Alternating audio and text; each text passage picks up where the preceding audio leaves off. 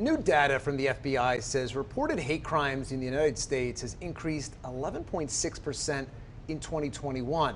During the first months of the Trump administration, the Pew Research Center reported roughly 75% of Muslim American adults said there is a lot of discrimination against Muslims in the U.S.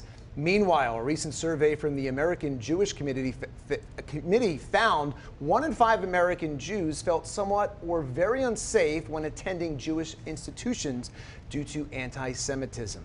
Joining us now, Executive Director of the Jewish Community Relations Council, Rabbi Asher Lopatin, and Aisha Farooqi of the Muslim Jewish Advisory Council. Rabbi, let's start with you. We mentioned the data right there, what it's showing between issues going on in the Jewish and the Muslim communities. Would you say that's a fair assessment of how you feel?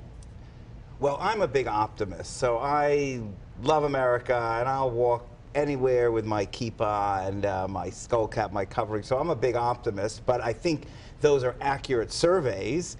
And optimistically, what I think they show is that our communities, the Muslim community and the Jewish community, face very similar problems and feel the same way. So that's an opportunity, really, for first of all, for us to get attention to the needs of our community against discrimination and against hatred against us, but also for our communities to get together more if we're feeling the same way. Aisha, Absolutely. I'll ask you, and do you feel as if those stats represent the way you feel? The way I feel? Yes. I mean, I love my Jewish brothers and sisters, so listen, we are very lucky to be Americans, as Rabbi Asher said, and we have this amazing opportunity to build bridges. One of the reasons I got involved in this, and the reason I got involved in this is because one of my friends Michael asked me to join. And what I learned from being a part of the Muslim Jewish Advisory Council is how similar we are.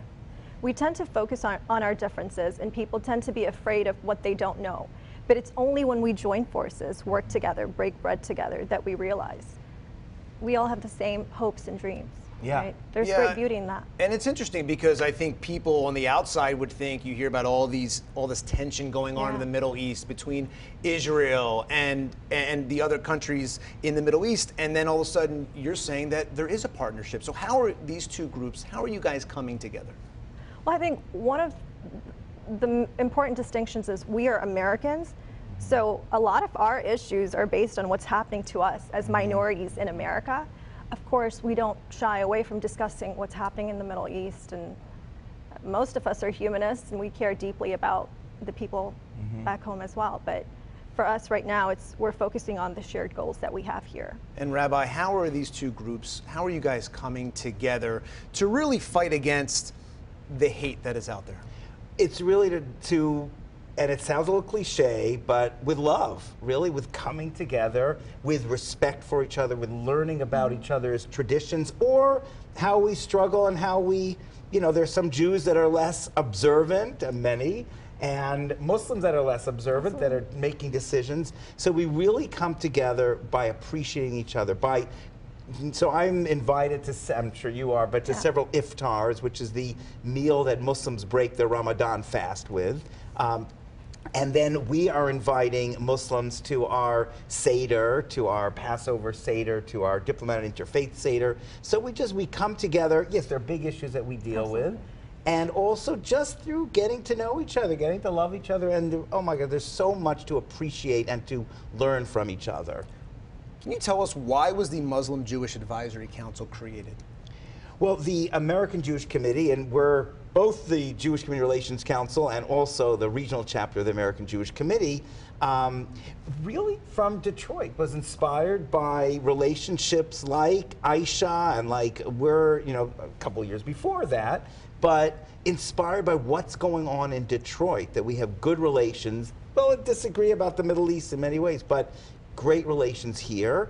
And the American Jewish Committee said, let's nationally bring together Muslims and Jews and form a national Muslim Jewish Advisory Council, and then regional ones. And so we are a regional Muslim Jewish Advisory Council together with the Michigan Muslim Community Council. So it's Muslims and Jews working together, but it was really inspired, I think, by Detroit, by what's going on in Detroit. And there's been a lot of, hate crimes and things like that in Detroit. And we saw recently a man in Texas was threatening Jewish politicians. And so for you, when you hear these things, what are some things that you're doing to advocate for change and to end this hatred? Well, one is being part of this organization, reaching out to my friends and community members and just talking to them about the threat to the Jewish community. And I think most Muslims will admit that anti-Semitism is a huge issue, and it's still prevalent within the states, and we have to do whatever we can to combat it, because just as the Jewish community has to deal with anti-Semitism, we have to deal with Islamophobia, and we both have to work together. United we stand. Yeah. And I'm going to quote Hillary, stronger together. Yeah. So.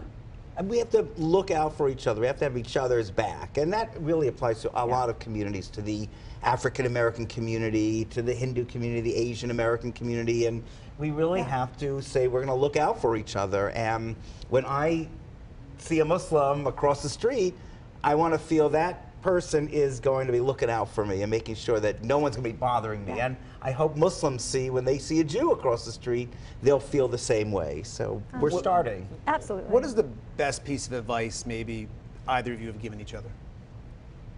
Either of us have given each other. Yeah, when you're dealing with your own hatred toward your own people. I usually just get advice from Rabbi Asher. I don't think I've ever given you don't him dish it any out. advice. Well, Aisha, I should say, inspires, and that's the best thing I could say is hang out with inspiring people of different religions. And Aisha ran for state rep. She's just been so inspiring, such an inspiring person. And that's what I would say. Find yourself someone to be inspired by from the Muslim community, from the Jewish community, from the African, from a different community. Right. And then you'll realize the magic and the godliness that each human being has. And focus on the common ground. And a lot of people don't realize that there is a lot of common ground, and there is a Absolutely. lot of similarities. Yeah. There's a lot of similarities, especially between Islam and Judaism. And I don't think people realize that Jewish mothers, wait till you meet Muslim mothers, okay? So there's a lot of shared commonalities and goals. Well, Aisha was talking about a prayer that you say. Yes. So there's a prayer that my mom told me to read whenever I get nervous before I go and give a speech. And that prayer is the prayer that was made by Prophet Moses before he went to speak with the Pharaoh. So, And we once share again, these. Yeah, we share these. we're the same stories. prophets. Yeah. We have the same prophets. The majority of our prophets are Jewish, right? Ethnically, at least, whatever people want to define them as. But yeah, and we got along so well for the longest time. So. When we started this conversation, we looked at some of the statistics that are out there, right? Mm-hmm. Would you say that when you see this, that you're disgusted, or you use this as an opportunity to make change for what might be perceived as ignorance? An opportunity to make a positive change. Yeah. Definitely. I recently attended this Jewish event. It was organized by one of the organizations, and what I thought was so interesting is I was the only Muslim there, and there's like all these Jewish individuals from like different walks of life, different age group, and each person had their own way of looking at whatever was happening in the Middle East. And I thought this is so similar to how a Muslim community of the same kind of individuals, same backgrounds, they would feel the same way. And we're so similar. It's yeah, and sometimes when you're so similar, you pick on differences. But I think that I want people that are Muslim and Jewish to realize that we're energizing each other, and we're giving each other confidence. And despite the hatred that does exist in the Islamophobia and anti-Semitism, for people to feel a little bit more confident because we are in this together. Yeah. And what can people do to take part, if they want to be a part of this, to help others, to end this hatred toward whether it's Judaism, whether Muslims, you want to end this hate? How would you take part? Get involved. How? And how would you do that? Hang out with individuals from different backgrounds. reach out to us. Yeah, there are interfaith iftars that are going to be going on during Ramadan. That's a great opportunity. And you'll see Jews, and you'll see Christians, and you'll see Muslims. And also we have a program, Shared Futures, where we have a Muslim professor and a Jewish professor going at each other. So feel free to come on our JCRC AJC website, and we'll get you involved. And whatever your religion is, whatever your background is, the main thing is there's such a joyous, inspiring time. And I think it's frustrating for anti-Semites and for people that don't like Muslims to know that we're having such a good time together. Yeah, it's a shame, and we see those statistics. It's a shame what we see out there, but we appreciate what you're doing in the community to help end hatred. Thank you guys so much for joining us tonight. Thank you so much. Thank you.